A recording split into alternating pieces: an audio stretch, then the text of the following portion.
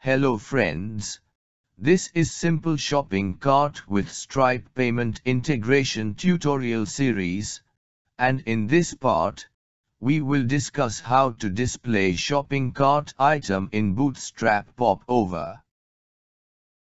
For this, we have go to index.php file, and we have make another load cart data function. This function will return shopping cart details under Bootstrap Popover. Under this function, we have start write Ajax request, and under this first we have write URL option set to fetchcart.php file. It will send request to this file. In second option, we have write method which has been set to post, so here we have use post method for send data to server. In third option, we have write data type, and here we have write JSON, so here it will receive data in JSON format. Lastly we have write success callback function. This function has been called if Ajax request has been completed successfully and it will receive data from server.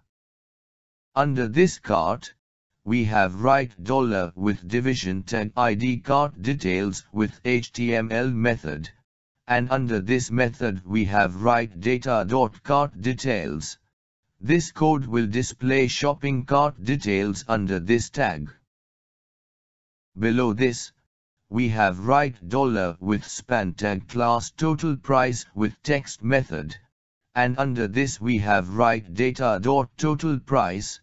This code will display total amount of whole shopping cart under this tag. After this, we have write $ with span tag class badge with text method, and under this we have write data.total item. This code will display total number of item, which we have added into cart. Now we have moved to write PHP code in fetchcart.php file, and under this file first, we have write session start function. This function will start session here. Below this we have defined two variable like $total price with value 0, and $total item variable value is equal to 0. After this we have write $output variable is equal to division tag with class is equal to table responsive, ID attribute is equal to order table. After this, we have start write table tag with table column like product name, quantity, price of product, total amount of added product and action.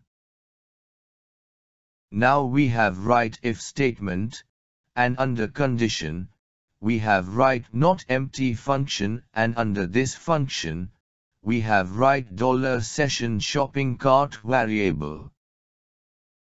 This condition will check if this $session shopping cart variable is not blank, then it will execute if block of code, otherwise it will execute else block of code. Suppose we have already include some item into cart, then this variable has some value, and it will execute if block of code.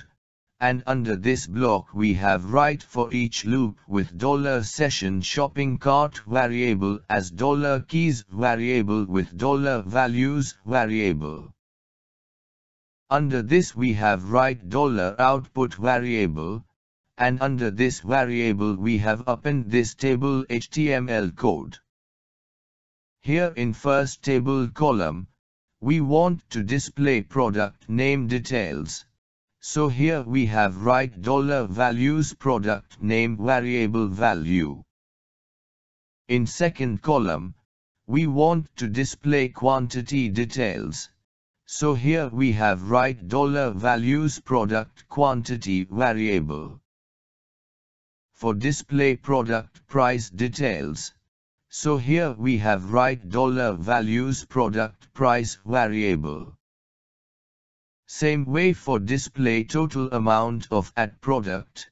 So in fourth column, we have write $values product quantity variable value into $values product price variable value.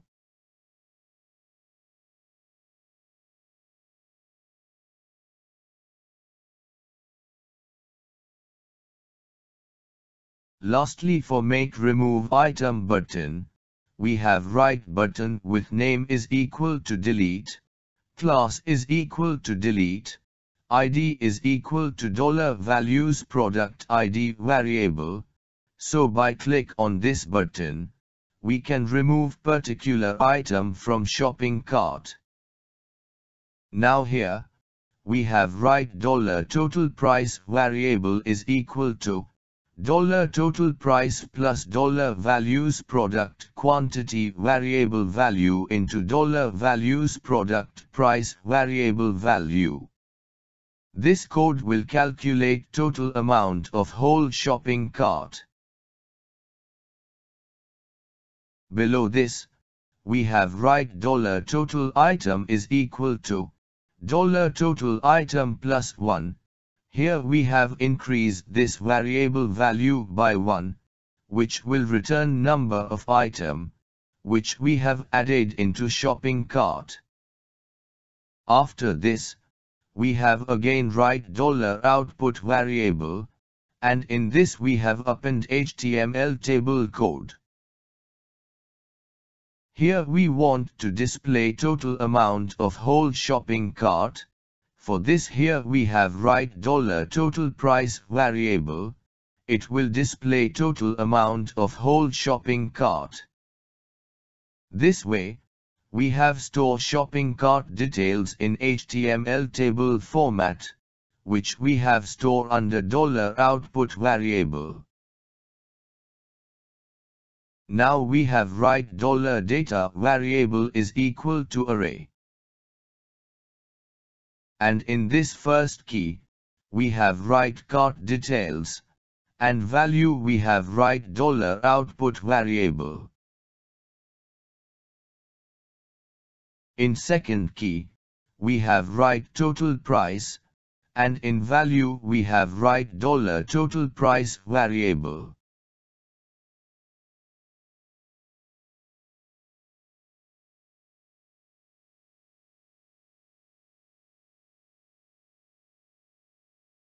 In third key, we have write total item, and in value we have write $total item variable. So this way we have store cart data in this $data variable in array format. Now we want send this data to Ajax request in JSON format. So we have write echo statement with JSON encode function with $data variable. This function will convert PHP array into JSON encoded string, and send to Ajax request. Now we have go to index page, and here we have called load cart data function. So when page has been loaded in browser, then this function will be called, and it will display cart data on web page. Now we want to initialize Bootstrap Popover on web page. When we have click on anchor tag with ID is equal to cart popover, which we define under navbar. So here we have write $with anchor tag ID cart popover with popover method. By using this method, it will initialize Bootstrap Popover plugin. Under this, we have write HTML option set to true. That means it can fill popover body by HTML code. And in second option containers set, what has been set to body.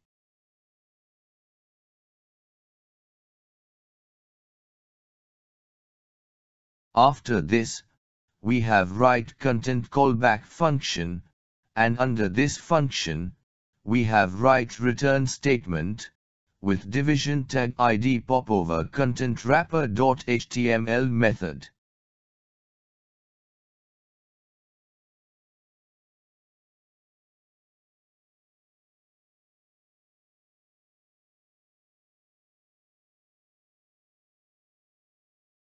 Friend, first we have refresh page, and now we have click on shopping cart, then popover slide down on web page, and under this we can see shopping cart with 0 item added into cart with checkout and clear button.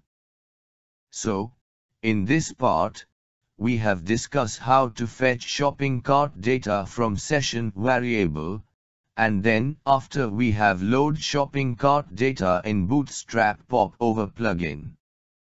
In next part, we will discuss how to add item into shopping cart.